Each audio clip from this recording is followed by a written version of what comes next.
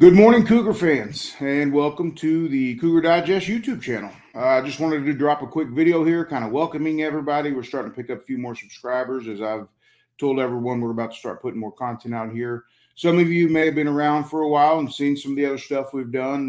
We put media availability up here before, recruiting videos, NIL events we've covered recently we've put up here. But you'll start seeing a lot more videos up. I'm going to start making sure I use this as a lot more of an opportunity to reach more people, and I think that'll be successful for everybody. So speaking of people, I'd like to also give you guys a heads up that today is the free VIP day on the website, cougardigest.com. If you've been there or haven't, go by and check it out. All the stuff behind the paywall is down today.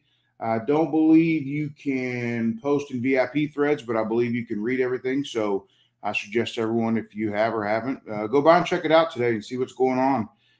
It's kind of a precursor day today for tomorrow's opening of camp, but today we're tracking 2025 recruits. Today, August 1st, is the first day that college football staffs can initiate contact with these recruits. So you'll see a lot of stuff on social media from some of the recent visitors we've talked about on the site that have been on campus. We had a story just a couple days ago with Jamison Kitna, who is a very high priority target quarterback from the 2025 class.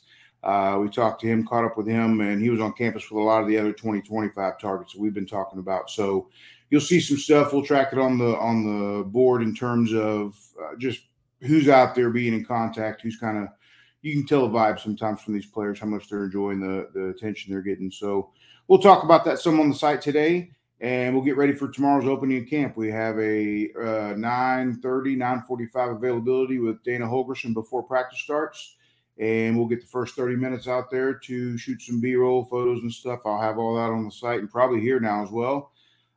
So check back tomorrow. I would bet I have some thoughts after the first day of practice.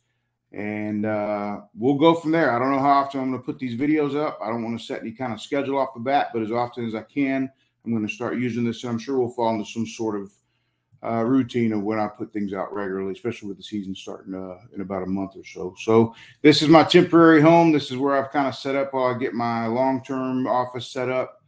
But I wanted to make sure I had a spot to join and do this now and get going. So thanks again for everyone that's here that watches this. Feel free to subscribe so you can see the other videos that are going to start coming out more often. And feel free to offer up some feedback too if you have any positive feedback. Thanks, and we'll talk to you soon.